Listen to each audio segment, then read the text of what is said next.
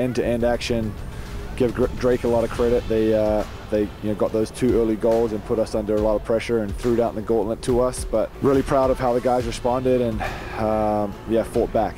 Just unbelievable determination to not allow the other team to win the game and to fight back. And we said that at halftime that we would never give up and fight. And we had the lead there for a short while, but disappointed to not hold on for the win. But at 2-0 down, a point is not a bad result. Yeah, I just saw the ball come in the box. I forgot who had it, but I just went back post in case there was a rebound, and then it bounced out, and I think Fabian touched it to me, and I just tried to put it in the net. I just told the guys I'm happy that we had to go through this adversity before the conference tournament, because that game for me felt like a conference tournament game, and there's going to be ups and downs in every game, and we managed to grind through it and come out with a result. It's good for us. Coach was talking about it. We can always draw back on this if we're in a situation like this in the next few games in our season, and we know we can score some goals even if we're down.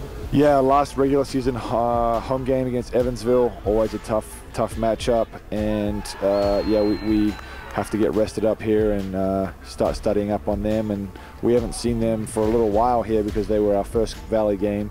So it's been a while. They've improved, we've improved. So we'll be ready for Wednesday night.